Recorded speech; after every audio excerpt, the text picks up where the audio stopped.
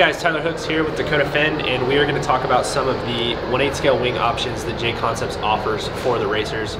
We're here at the 2023 Silver State Nitro Challenge, and no better place to really kind of cover this than Silver State.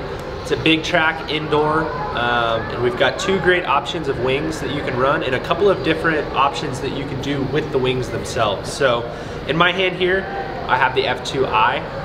This was basically our tried and true wing. We've been running this for a long time. And Dakota has a couple of different things that he will do to the F2I to get a little bit different performance advantages and different things that you can do. So every once in a while you'll probably run it just as it comes out of the bag, right? Yeah, so running a standard is going to be, the maximum amount of grip. You get the full wicker on there and then no holes in it at all. So it's just going to be the maximum amount of downforce, maximum amount of grip, in and out of the corner. And then the downfall of that is it's not going to jump quite as good, especially in windy conditions. So something that I do that I really like is I'll cut holes in the back here of the wing. Just do small holes all the way across the whole wing, and that lets the air flow through the wing, so lets it take away a little bit of grip in the corners. You're able to flow through the 180s a little bit better. High speed, the rear end will follow the front a little better, and then it also jumps better with that little bit of airflow. The final option would be just cutting the wicker off itself. Yeah, so there's this wicker on the top side that basically is flat with the rest of the wing, so it creates a little pocket of air underneath. So what happens when you cut it off? Yeah, so I feel like when you do that, that's going to be the least amount of grip possible. That lets the car kind of float a little bit more on the rear end, and takes away the most amount of grip and makes it the most aggressive. So this is really a really good middle option of holes, and that's typically what I'll do.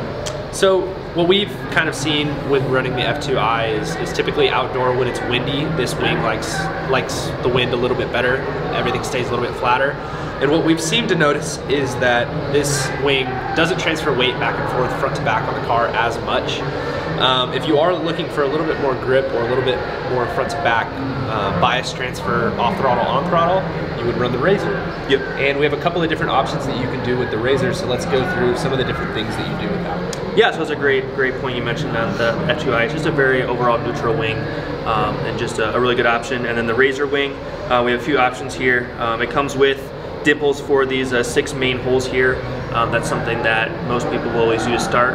As you can see, this has a huge back on it, so it creates a lot of downforce. So what this wing does really good is it has a lot of acceleration coming out of the corner, a lot of forward drive, and a lot of grip. And then when you come to the 180s let off, it releases really well and rotates to the corner, and then you can get that drive out of the corner really good. And then really the main thing with this is you just have to be a little bit more careful with windy conditions. Since there is such a big back on here, it'll catch the wind a little bit more. So that's where you can see here I have quite a little bit of small holes here throughout the wing.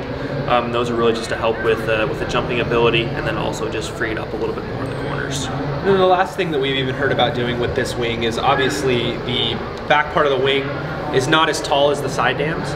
So the other thing that you can do is even cut the side dams to be the same height as the back part of the wing, and that's going to take even a little bit more grip away from the car's center corner. So there's just a bunch of different options that you can do with the two different wings, much like kind of what we talked about in our carpet wing video with the Lexan wings. And yeah, so here at Silver State indoor track, what's kind of been the go-to? Yeah, so I've been running the Razor wing. It really fits my driving style and the TLR cars really well. I really like to have that forward drive out of the corner to drive through the bumps at Silver State conditions, and then on tracks with more grip, just get that drive out of the corner, really accelerate to the next obstacle or next turn. And then I really like how it frees up in the 180s. So Razor wing is my normal go-to now, and then if we're really windy track conditions like D and C, if it would be outside under typical track conditions, then the F2I would be a good wing to try. All right, big thank you to Dakota Fend for taking the time to explain some of this stuff to us, and we will keep bringing you more content on the J Concepts channel, so we'll see you soon.